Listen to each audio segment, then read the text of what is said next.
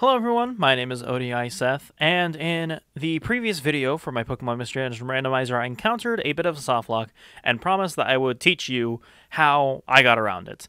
And this is all coming straight from Paracupa, who is the developer of Sky Temple, and he and I worked together at the beta testing kind of channel to try and figure out exactly what was going on for a bit. But essentially, within the code for Pokemon Mystery Dungeon, there is a call command, a call opcode. And according to Paracupa, it jumps to a relative opcode in the same script file and adds the address of the call to their stack, so the return returns the call command afterward. There's a problem because the Explorer script decompiler can't handle them at the moment. It will just strip away the seemingly unreachable opcodes that are after the end of the routine, which causes, the glitches and softlocks that we experienced in the video yesterday. But thankfully, we found a workaround for it. We just have to simply delete those call commands. So, if you aren't familiar with Sky Temple, you don't know how to do that, I'm here to help you with that. So first of all, make sure you have Sky Temple. You can download Sky Temple from skytemple.org, the same place that you downloaded the randomizer. Just the big download button right up here. Hit the download button for actual Sky Temple. Go ahead and install it the same way that I told you how to install the randomizer in the previous video. And then, you're going to want to open whatever ROM you want to actually modify. I'm going to randomize one of the older copies of my randomized ROM, simply because I don't want to. I've already done it for the modern ones, and I want to make sure it's a clean one that has the issue. So we're going to go ahead, open up the ROM right here, and then almost immediately we're going to go ahead and ignore everything on this main screen of the ROM. It will have whatever name you want. Go ahead and hit this script editor / debugger, this picture of a bug up in the top right. It's going to bring up a separate window right here that's called the Sky Temple Script Engine Debugger, and boom. So this is where all the magic happens for the code and everything. So in order to show you kind of what I'm talking about, it comes with an emulator. So we can go ahead and pull up the emulator, and I can show you exactly how you can double check to make sure you did this right. That said, the emulator within Sky Temple itself is not the best. It's a little bit slow, so try not to use this for the actual game. Use a better emulator for it. This is purely for debugging sake. So, speaking of purely for debugging sake, it's going to go ahead and bring up the debug screen right on the start. You're going to want to hit no. I'm going to make a save state so I can return here, just to prove it in the future. But you're going to want to go over to main 16. Go ahead and actually click on main 16, and it will bring up this chapter 13 part. Now, if you remember, chapter 13, very shortly after where chapter 13 happened, is where we encounter the issue. And I'm going to go ahead and pause it right here, because this is the scene that had the issue, right? It was loading up M16A0102.SSB. So here's what we're going to do. We're going to take that, we're going to copy it, put it right in here. Boom. So, double-click on what we find up right here. It's an acting script. So it's going to go ahead and try to load the acting script for this scene. And this is all the secret code that goes on behind the scenes for this scene.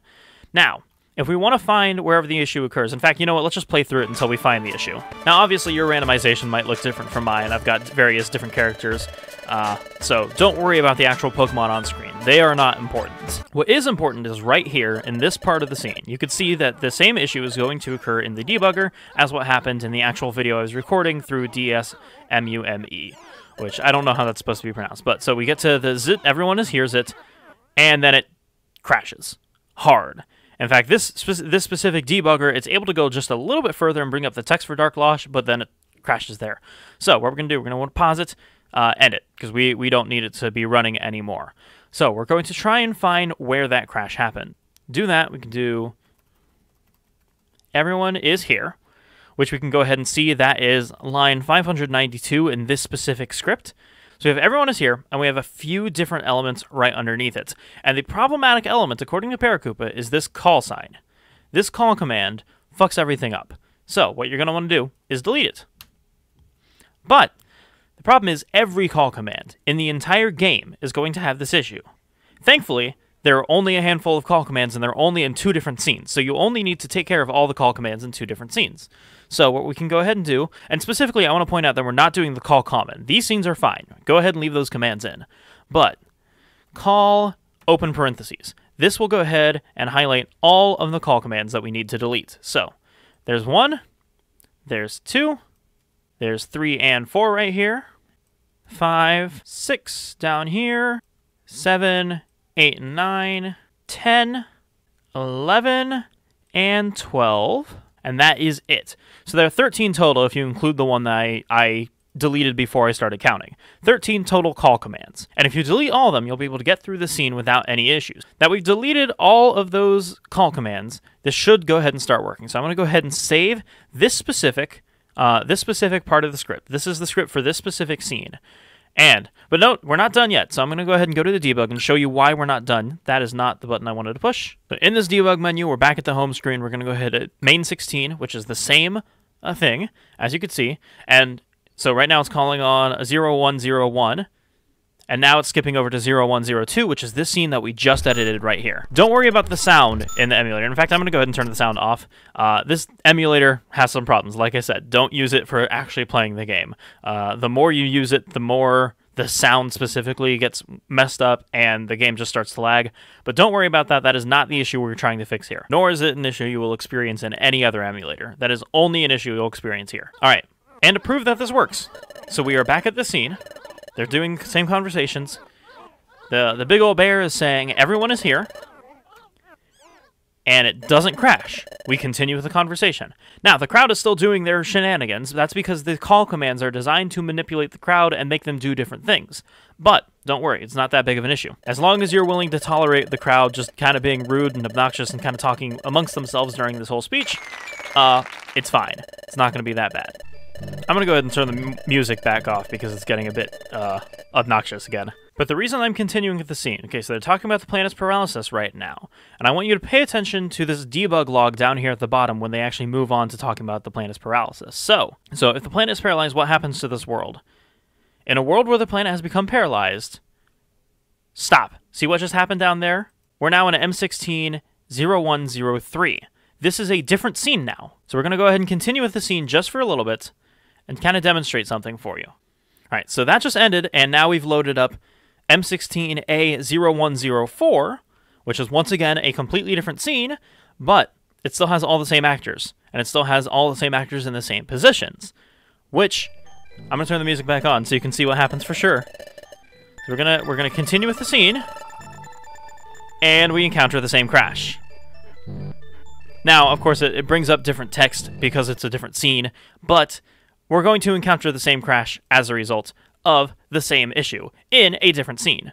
So thankfully, these are the only two scenes that have this issue. But so we have M16A0102.SSB and M16A0104.SSB. These are two scenes that we have issues with. So remember the same issue? Call, open parenthesis, and just go ahead and delete all the call open parentheses. So we got 2 right here, third one down here, 4th, 5th, a 6th, a 7th, an 8th, a 9th, a 10th, an 11th, and that is all. So we have the 11 different call commands within M16A0104. Go ahead and save that, and now, okay, so I'm reloading that specific scene, and now we're back at this specific scene. So look again, we're back at M16A0104. Oh, I didn't mean to pause it. It's going, and we are not encountering those same issues. We're still having scenes where the entire crowd would be manipulated, they'd be changed and stuff like that through those call commands, but they're not because we deleted those call commands, and we're not encountering those crashes, we're not encountering those softlocks. So, thankfully, as far as I know, and as far as Paracupa is aware, these two scenes, M16A0102 and M16A0104, are the only two scenes in the entire game with those call commands that are going to cause an issue. So if you delete those commands from these two scenes, you will not have this issue again. Those are the only places that can cause this specific softlock. Now, that's not to say there might not be other issues in the future. I believe I was the first one to actually encounter this issue and report it. So I may encounter more issues in the future later in the game that we're just not aware of right now. But as far as the randomizer goes, and as far as the Sky Temple script engine debugger goes, this is an issue that I believe every copy of the game is going to have, and it's an issue that can be pretty easily fixed simply by removing a few lines of code. You don't even have to be smart at coding. You just need to be able to find, copy, paste, and delete. That is it. Oh yeah, and if you don't know how to find, we can go to Edit, Find. I was using Control F. I realized that I probably should have told you that. I'm familiar with Word documents, so Control F makes sense to me. But yeah, that is all. That is all you need to do to resolve this issue. And in fact, I'm so confident that it's going to resolve that issue. We can go ahead, close that, open up that very same ROM in any other actual emulator. In fact, if you remember, this is 1.0.0 randomize PMD any. Don't judge how I name my files, okay? They work for me. Don't judge it. But we can go ahead and open up that file, and I happen to have a save state from right before that softlock. So, and you can go ahead and see in this ROM that we literally just edited. We're back at that same issue part. He's going to say the line, everyone is here, and we're not going to disappear. We're not going to softlock, they're not going to make any changes, but because we deleted those call commands, this is working fine. So I want to use that opportunity to thank you all for watching. Shout out to the Sky Temple Discord and Paracupa specifically, because let's be honest, I would have not been able to figure that out myself. And the fact that the Sky Temple ROM editing community for Pokemon Mystery Dungeon is so vast and so willing to help, like, it blows my mind. So highly advise joining their Discord. And asking any questions you may have. Seriously, they're incredibly kind, and they have so many answers to questions that you might not have ever thought you would have had in regard to this game. So if you ever encounter other issues or anything like that, ask here. But yeah, thank you for watching, and I hope you don't have to encounter another issue like that again.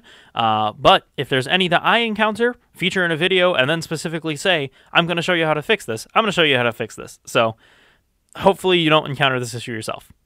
Thank you, and have a fantastic rest of the day.